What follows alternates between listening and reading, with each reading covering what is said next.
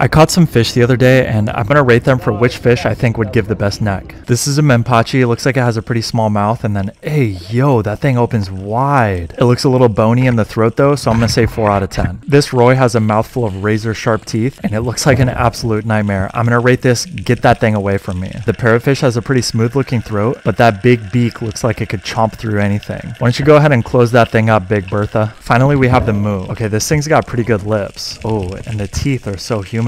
Damn, okay, moo, what that mouth do? Okay, and the inside is a perfect shape. The moo gets a 10 out of 10 rating, throat goat. That's all we need to see. Okay, that's all the stuff we saw. Bye.